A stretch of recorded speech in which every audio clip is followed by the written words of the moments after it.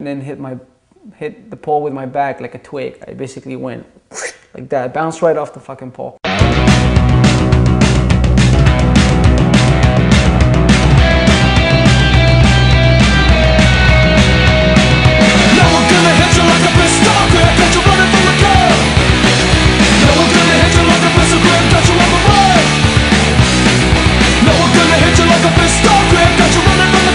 And then, you know, you get a couple cops who think it's going to be an easy time to make some easy statistics for some easy tickets, for maybe no insurance, or maybe stunting, or for whatever. It's a waste of time. Where is it in the public interest to be going after these guys, right?